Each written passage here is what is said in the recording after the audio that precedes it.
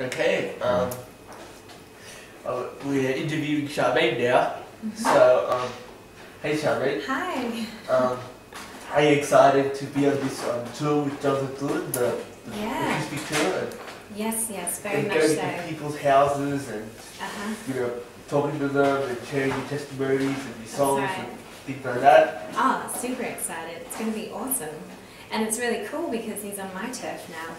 We, last year, so weird to say last year, but last year we spent 2 months in Sweden, which is his home country.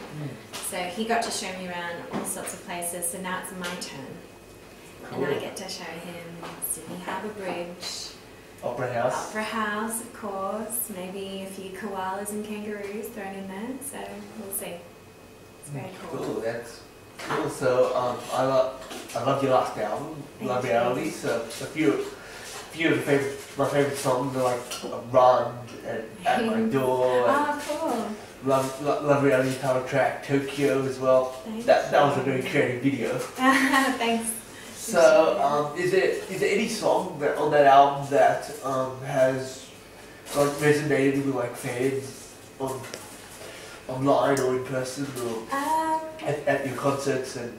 Yeah, I guess funnily enough, I got quite a few for Tokyo, but it was actually Fighting Furies that I got a lot of letters written to me. I actually took a Bible study for a bunch of young women that had previously been in prostitution and addictions and all that sort of stuff.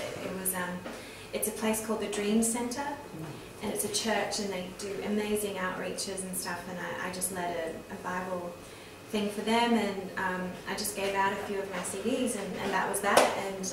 And I got tons of letters from those girls saying that Fighting Furies was kind of a song that really resonated with them, you know, because it is a bit of a battle, this whole life experience, and to know that he can fight the battles for you is sometimes your saving grace, you know.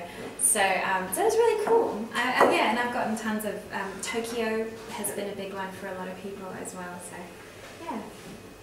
Cool. And then now this past couple of months, you released the new single, Love Somebody. Yeah. And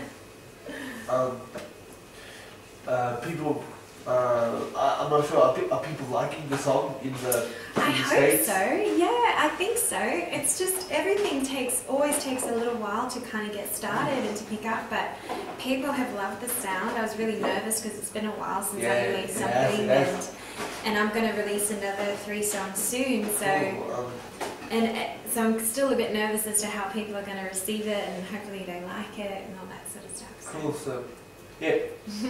Save the Day was pretty good as well, the acoustic video. Oh, thank you. I'm glad you liked it. Yeah, Save the Day was, it never quite worked in a studio setting. So I always just did it live at concerts, so people would always ask for it. So then I just decided to release it as like an acoustic demo and put it out there, and people liked it. So. Cool, so new music in this year, first half, second half, or you're not sure? I'm not sure, but I will be releasing an EP this year, and I'm hoping by the end of the year I'll have the album done. Cool. So it's just a lot of work, still cooking in the oven, that sort of thing, and but it's very exciting. Cool. And so, for those who haven't heard the song "Love Somebody," can you just tell us quickly about what it means to you? Yeah. But lyrically speaking, it was basically what God has done in my life and how He has loved me, and everything I describe in the verses is me, and my situation, my spiritual condition. But then Him coming through and basically saving the day and loving me and coming to the conclusion that His love actually changes everything about me. And so in turn, I want to love people the same way. So yeah, and it's a huge like pop song. Yeah, it's so pop. It's like it's as pop as it gets. From the first few seconds, I was instantly hooked. Oh, so good! I'm so glad. It's a good thing. Glad you cool. were. So, as an Australian, what is the one thing that you like about recording in America? Ooh, difficult to find the community of producers and writers in Sydney like there is in Nashville. And so I really appreciate that about Nashville. I love that half of my friends, they're all doing the same thing I'm doing. It's a huge support, but also you've got heaps of connections to perfect your art. So it's really cool in that aspect. Yeah. Cool. Australia's still the best. Yeah. Okay, so final question. So this coming year of 2014, besides recording and writing for the new EP and the new album, is there anything else that is on your agenda? Musically, are you co-writing for other artists or? Well, for the new year, I'm probably just writing with friends, and friends like Jonathan, so they are other artists and all that sort of stuff, and just excited about getting my EP out there.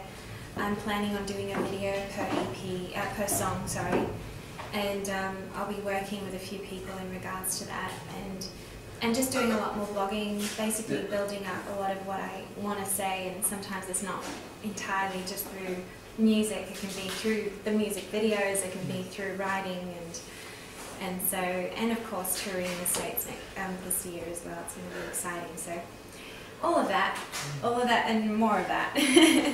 Cool, so you can find out more info on Facebook, Twitter? Yes. Charmaine Music, everything. CharmaineMusic.com. You can go through my Facebook. You can go through my Instagram. I love Instagram. I'm addicted to Instagram.